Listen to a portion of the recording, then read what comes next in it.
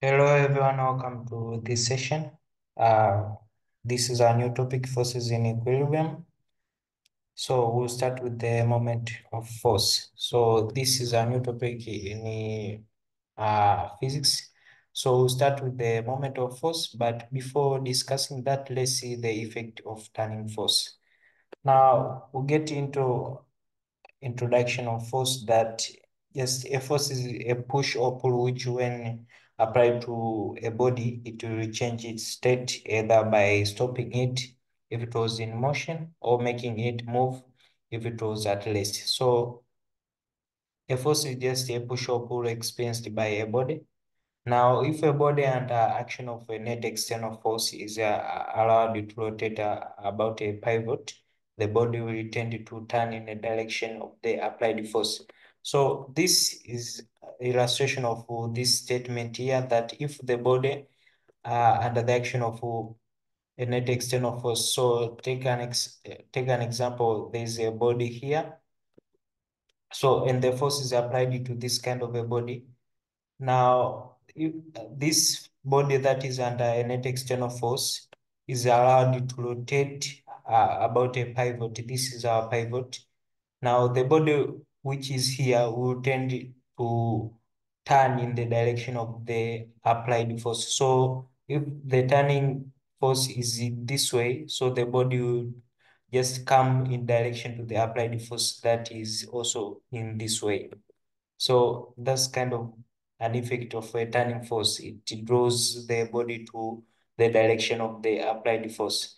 So from there, you can just understand the effect of the turning force upon a body. Now let's see examples of turning effect of force. Now take an example, a person pushing a swing will make the swing rotate about its pivot. So that's the first example. Another one, a worker applies force to a spanner to rotate a nut. So that's another example of turning effect of a force.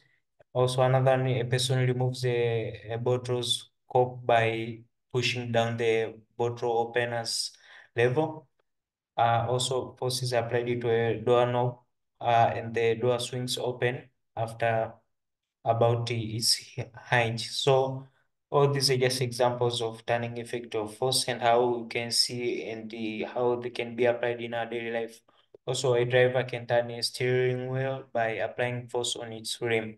So I hope it's clear on how these examples can be as examples of the turning effect of force.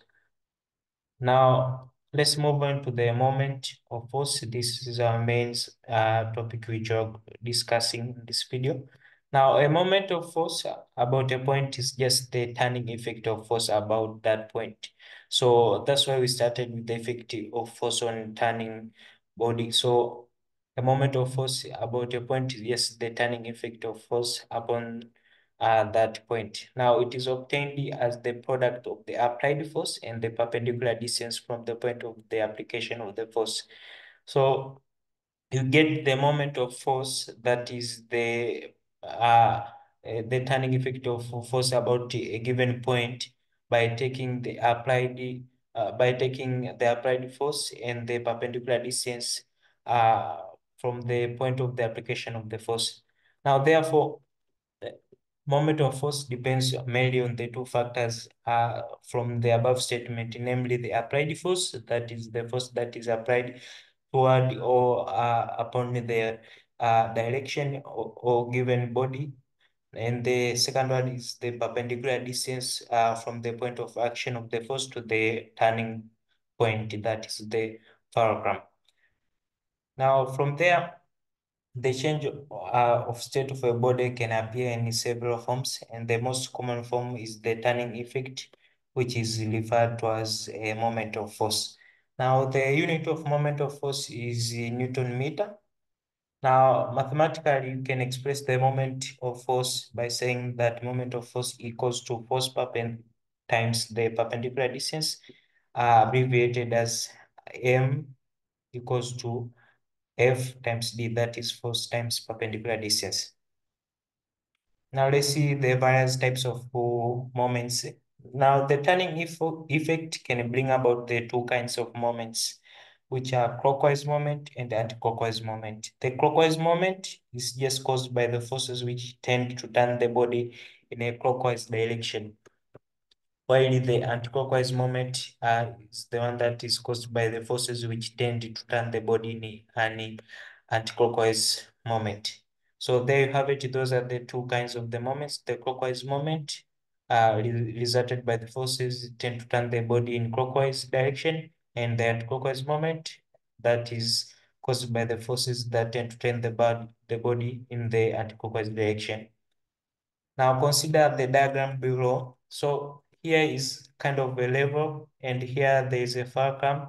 Then there's this side that is the W1 side, and there's W2 side, whereby in W2 side there's also WO. Now from here, the fulcrum just separates the two sides. So we'll discuss this clearly by the following statements, or just following notes upon this diagram. So the above uniform load AB, so this is our load AB, is balanced about the turning point, that is the fulcrum F. As you can see here, this is our fulcrum F that balances this load AB. Now, the weight W1 acting on point A tends to turn the load in the anti-clockwise direction. So the weight W1 tends to turn this one, this side, I mean the point A, which is this side, in the anti-clockwise direction, while the weight 2 acting on point B, weight 2 is here acting on point B, this one, and the weight of the rigid body WO, that is this one, WO, will tend to move the load in the clockwise direction. So this one will be going anti-clockwise direction, that this means this way, like this side, while the other one, which are from this side, will tend to move in the clockwise direction, like this way, as the clockwise direction. So hence we have two anti-clockwise moments due to the weight W2 and the weight of the load WO. Now, therefore, as the anti-clockwise moment will be equal to the weight W1 multiply its distance from the fulcrum, and the anti-clockwise moment will be W1 times the distance from the fulcrum, that is D1. And the sum of the clockwise moment also will be equal to clockwise moment due to W2 plus clockwise moment due to WO. So you take the way to multiply by the distance. So the sum of clockwise moment, you just have to take the clockwise moments due to W2, that you get it by taking the weight 2 multiplied by distance 2, and the clockwise moment due to WO by taking WO multiplied by distance 3.